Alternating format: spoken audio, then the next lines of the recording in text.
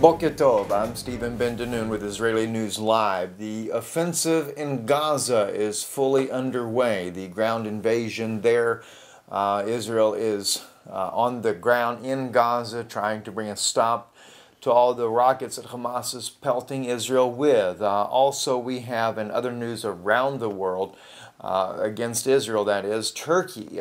Israel's had to pull out their diplomatic staff out of Turkey because of severe rioting there against Jews.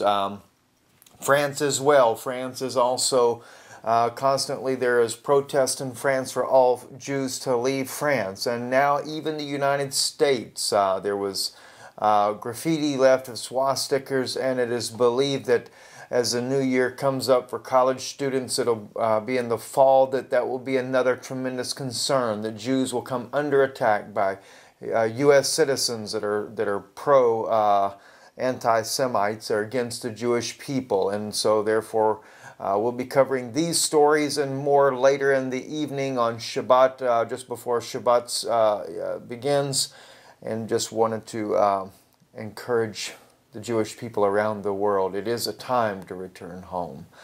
Shabbat Shalom, Erev Tov. Well, we're not quite at Erev Tov. So, good evening, that is. So it's not good evening yet.